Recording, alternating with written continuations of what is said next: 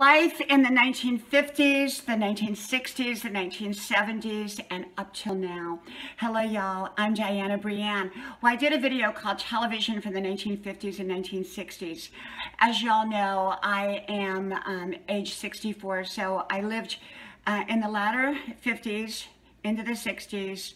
My childhood was mainly spent in the 60s, and my teenage years in the 70s, my young adult years, then into the 80s and 90s, and so forth. So I wanted to talk a little bit about my views of life in the 1950s. Well, I don't give advice, recommendations, information, suggestions. I just share with you my viewpoints on different topics, as is with this one. And life in the 1950s was pretty simple from what I was told and from what I can remember. I was born in a hospital, but my parents lived on a farm, so my first beginnings was on a farm.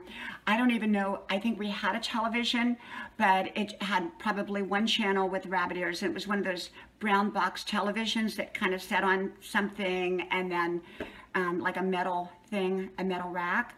And then I remember in the early 60s, I remember one of the first TV shows I got to see was the Beverly Hillbillies. And we didn't have that channel because we only got one channel with rabbit ears. And so I remember seeing it at a friend's house. And back then we had black and white television, but the store was selling this plastic with multicolors on it, and you'd put it over your TV, and it, you know, we thought that was so cool. It made it look like color television, but most people didn't have color television, although I think it was created around that time. So most people had rabbit ears. Probably everyone did at that point, and it was black and white television shows for the most part. I think later in the 60s came colorized television. Shows were family oriented.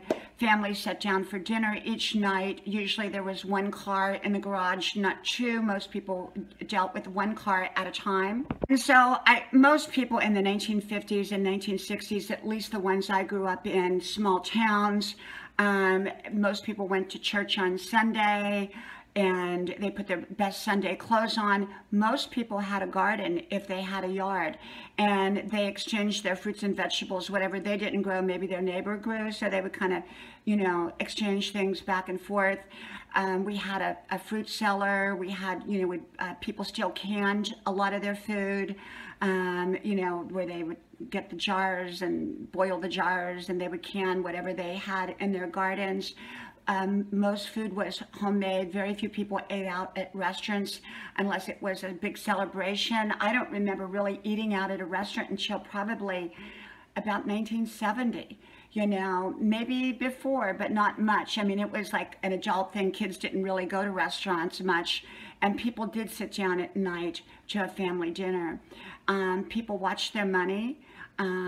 People took their time with each other. They sat out on the front porch and the back porch for entertainment, talking to each other, telling stories, talking about their day, talking about people that they knew.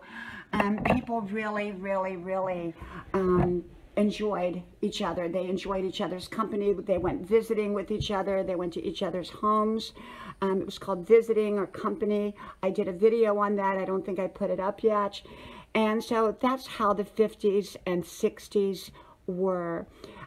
Television started to change around 1969, 1970, and it went from just a typical sitcom comedies that, you know, like I Love Lucy and all those wonderful family-oriented ones, to what I consider harsh reality.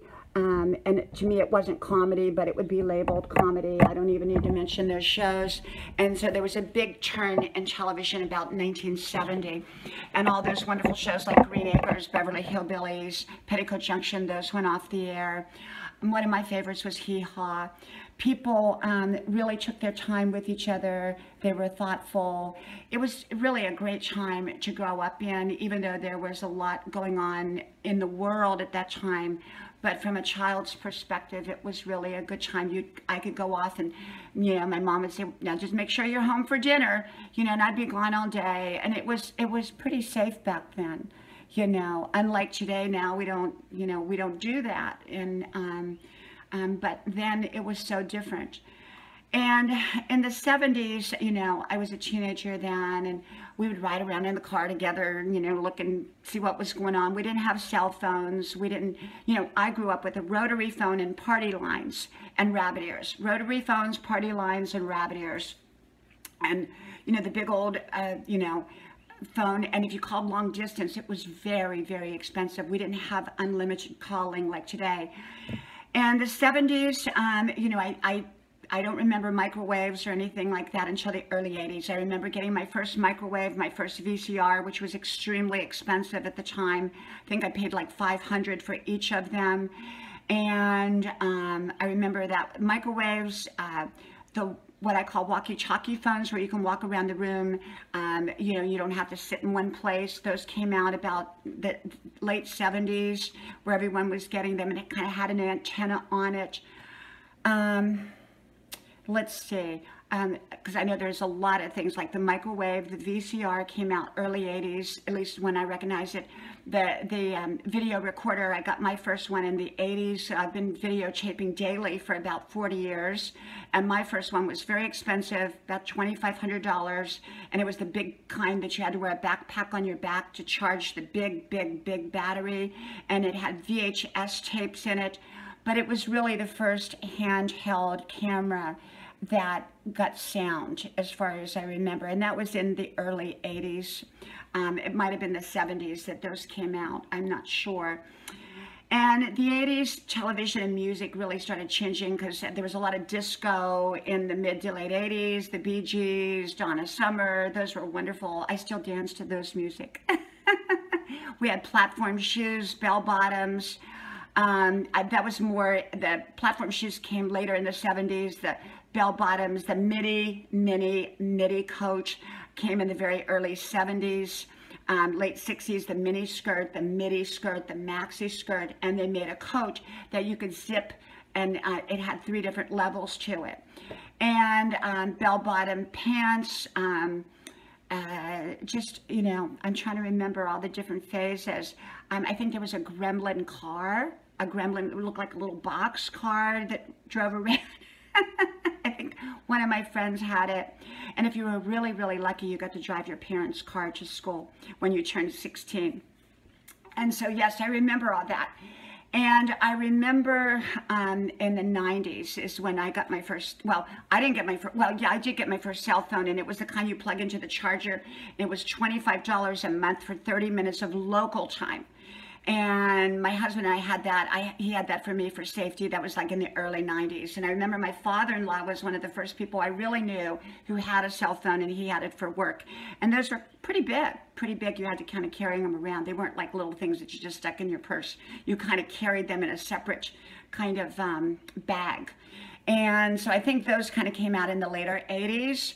And, but I really didn't get my own cell phone until around 2000, maybe it was 2001, when we came back from Europe. Well, actually, I had a cell phone over in Europe in about 1998, I think it was. About 1998 is when we got our first real actual cell phones, kind of like the flip phones.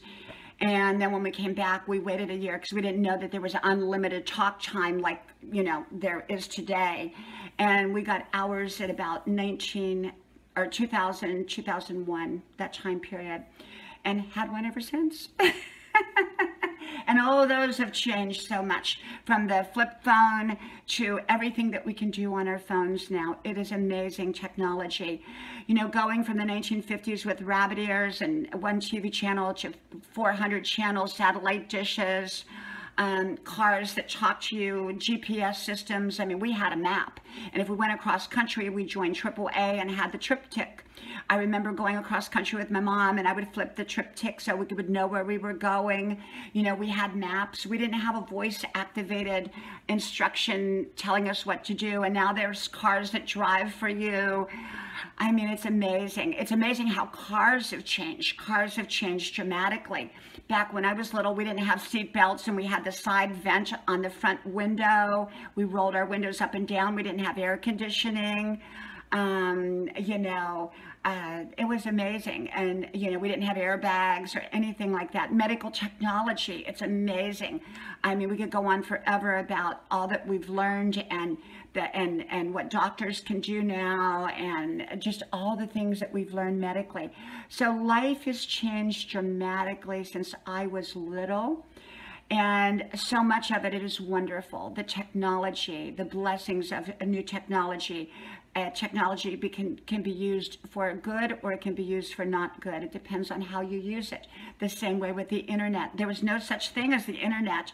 I remember it was in the mid-1990s, and my husband came home and said, this guy got internet.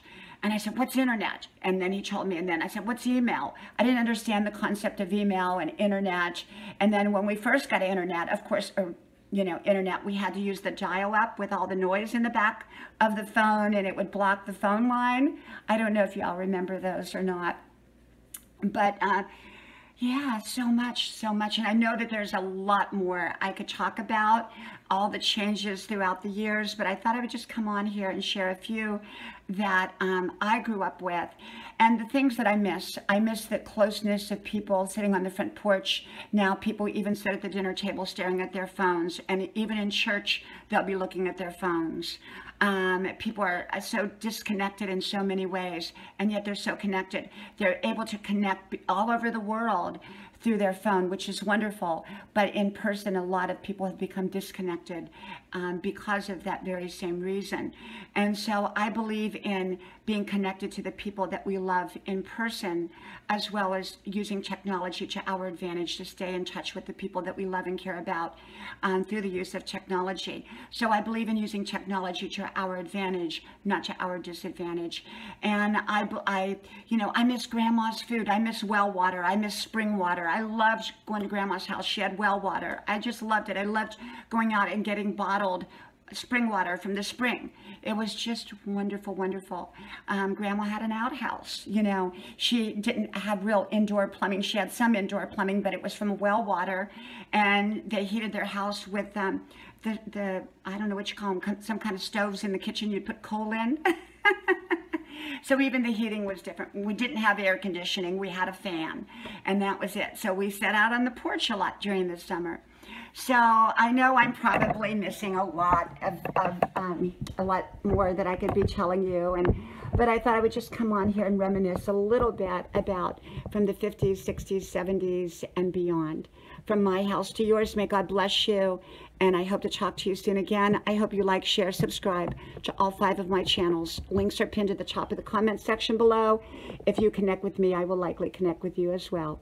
Hope to talk to you then. Bye-bye.